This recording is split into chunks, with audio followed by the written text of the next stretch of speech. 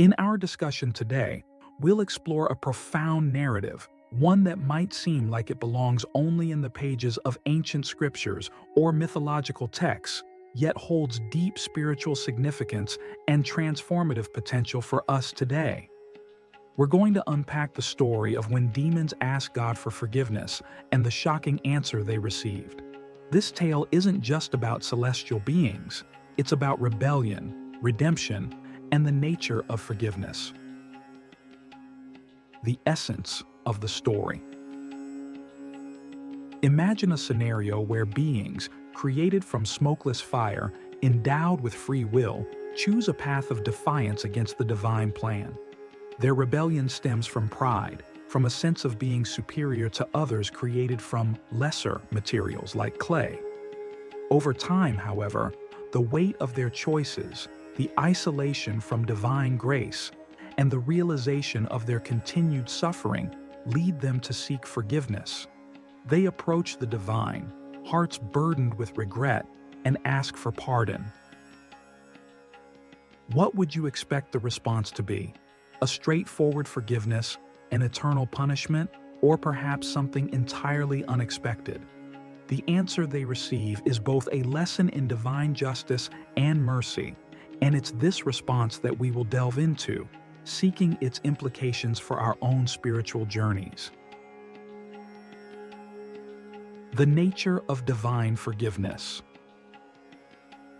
The response from the divine is not merely an act of pardoning, but a profound declaration about the nature of forgiveness itself.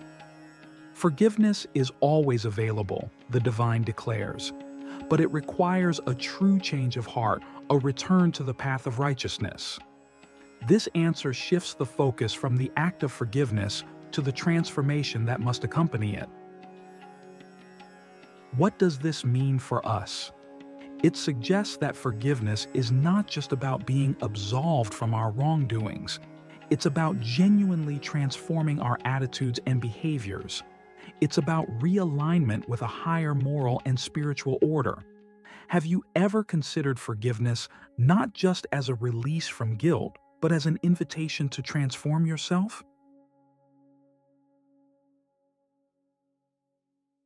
Click subscribe to this channel to get more profound spiritual lesson. The demon's dilemma. The demons, upon hearing this, face a dilemma. Transformation requires humility, a quality that their initial rebellion had cast aside. To truly seek forgiveness, they must not only express regret, but demonstrate a willingness to abandon their prideful ways and submit to the divine will. This is no small feat.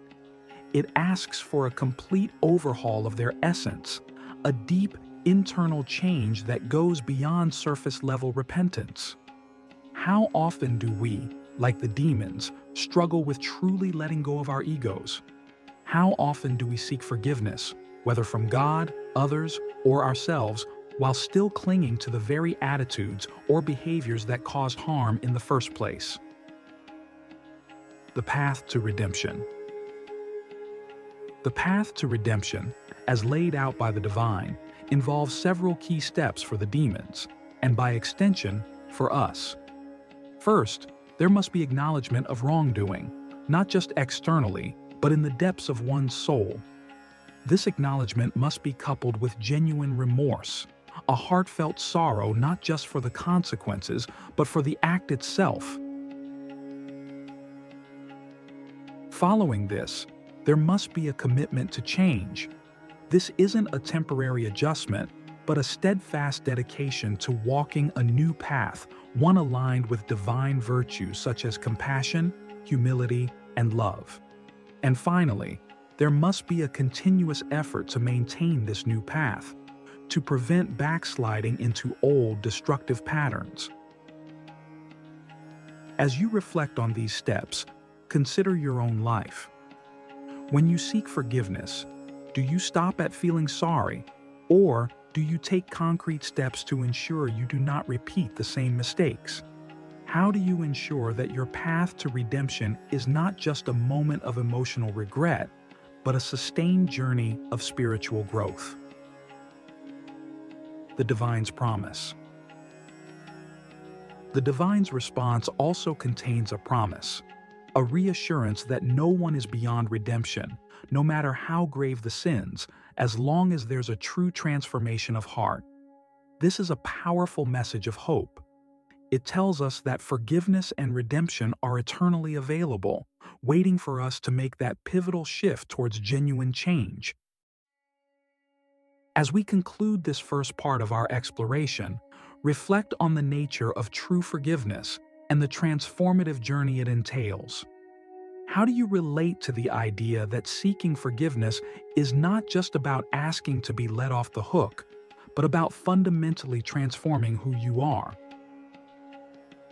If you're ready, we will continue to explore deeper into the implications of this divine dialogue and how it can influence our understanding of forgiveness, transformation, and redemption in our own lives. Shall we proceed? As we proceed further into our exploration, let's delve deeper into the profound implications of the divine dialogue between God and the demons, focusing on the transformative power of genuine remorse and change. This narrative is not merely a mythological tale, it mirrors the very real spiritual processes we undergo in our quest for redemption and enlightenment, understanding genuine remorse. At the core of the demon's request for forgiveness is the concept of remorse. But this isn't simply a superficial feeling of regret over consequences or fear of punishment. It's a deep, soulful recognition of the moral and spiritual deviation their actions represent. Genuine remorse involves a profound internal reckoning where one confronts the darkest parts of oneself, acknowledges the wrongs without self-deception, and feels the weight of the impact those actions have had on others and on one's own spiritual state. Consider for a moment the depth of such remorse. Have you ever experienced a moment where you've looked inward and recognized a part of yourself that was out of alignment with your higher ideals? How did you address this acknowledgement? Did it change you?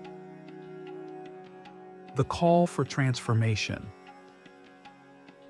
The divine's response to the demons underscores that forgiveness is inseparable from transformation. It is not enough to feel remorse. There must be a tangible change in how one lives and interacts with the world. This transformation is about aligning one's actions, thoughts, and desires with higher spiritual principles. It requires an ongoing effort to cultivate virtues like humility, compassion, and integrity, and to eradicate vices like pride, greed, and malice. This path of transformation can be incredibly challenging because it demands continuous self-awareness and self-regulation. It asks that you not only stop doing what is wrong, but also start actively doing what is right. It involves cultivating a new nature within yourself that naturally chooses the good over the bad, the kind over the cruel. What steps are you taking in your own life to ensure that your remorse leads to real change? How do you foster the virtues that align you with your highest self? The role of divine grace. In our narrative, the divine does not simply leave the demons to their own devices after pointing them towards transformation.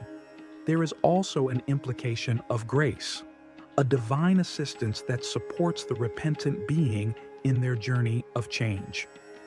Grace can be seen as the spiritual strength or energy that aids us in overcoming our lower impulses and elevating our souls towards higher states of being. This concept of divine grace brings us to a crucial point. While our efforts are necessary for transformation, they are often not sufficient on their own. We need a higher power, a force of good that supports and fills our endeavors with spiritual potency.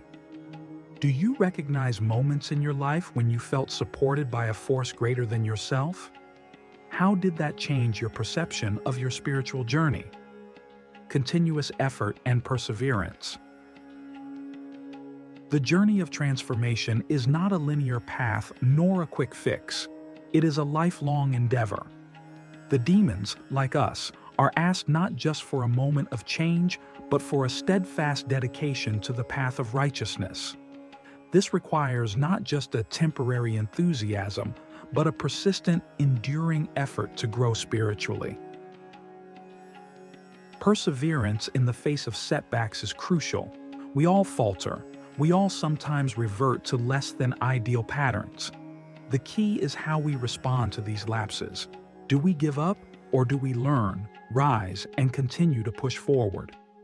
As we reflect on these themes, consider your own path. What challenges have you faced in maintaining your commitment to spiritual growth?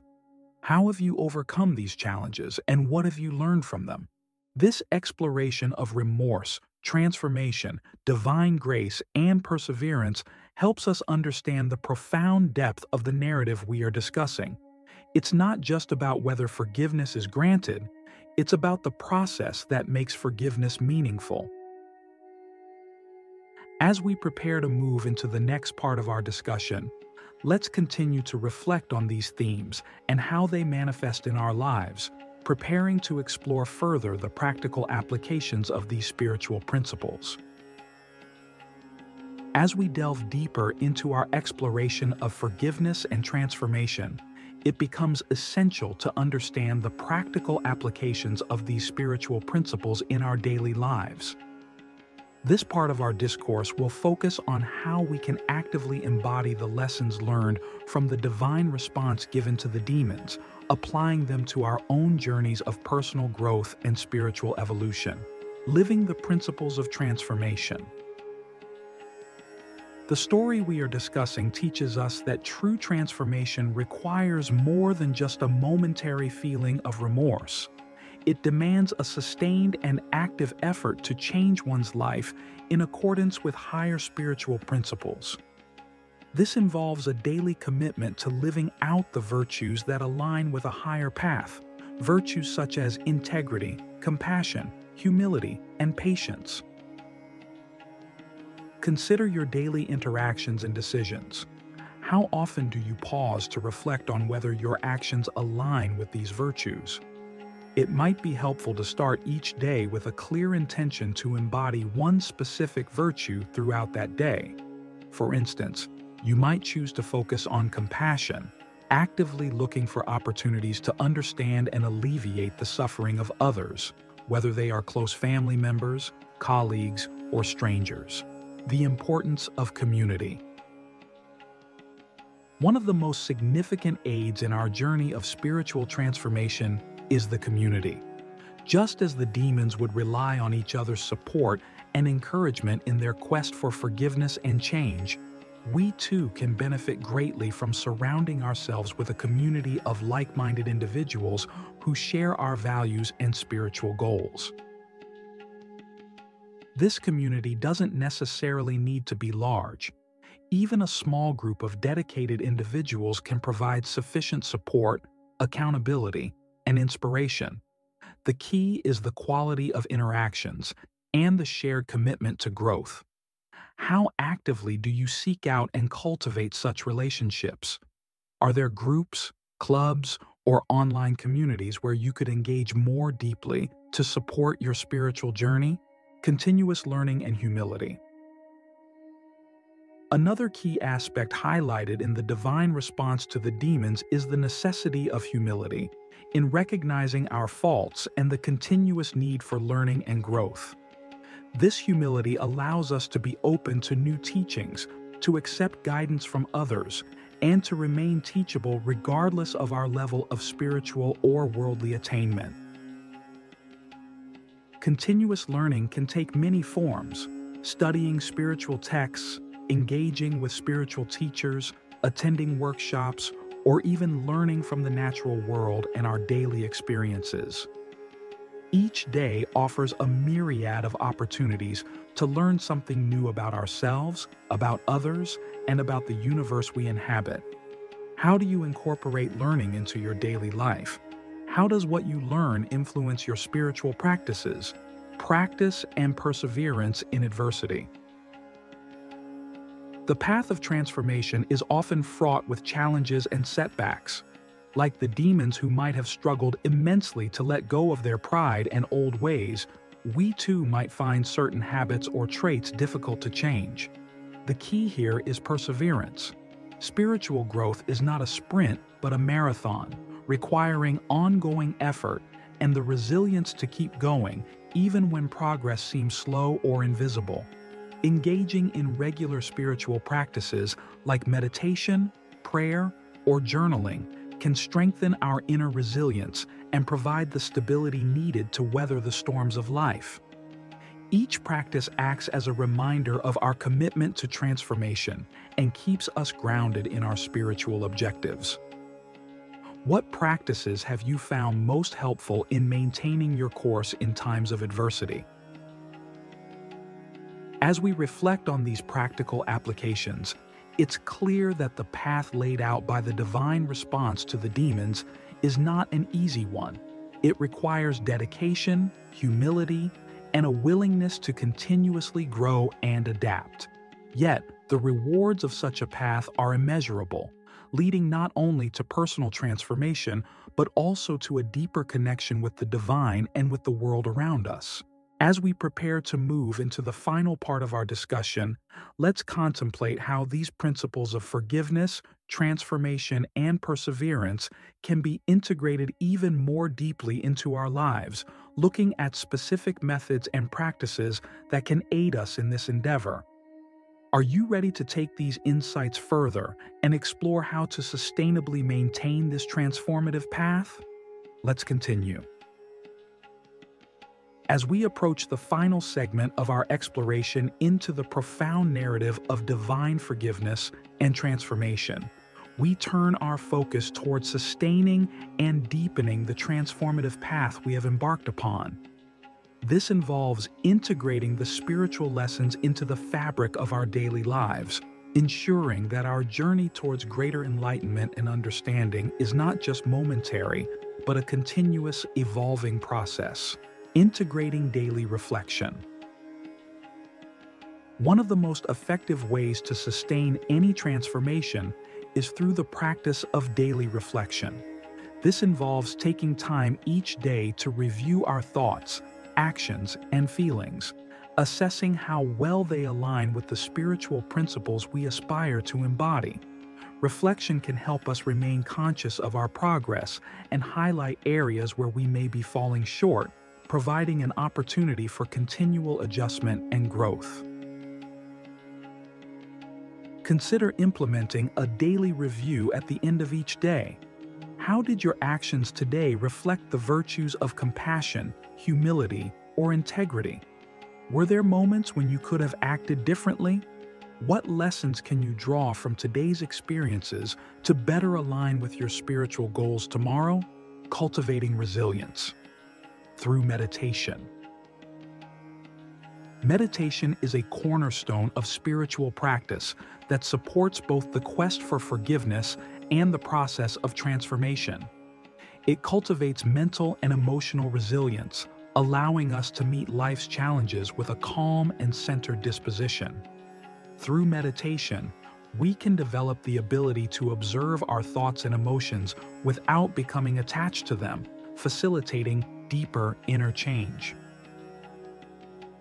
Integrating meditation into your daily routine can significantly enhance your ability to maintain spiritual focus.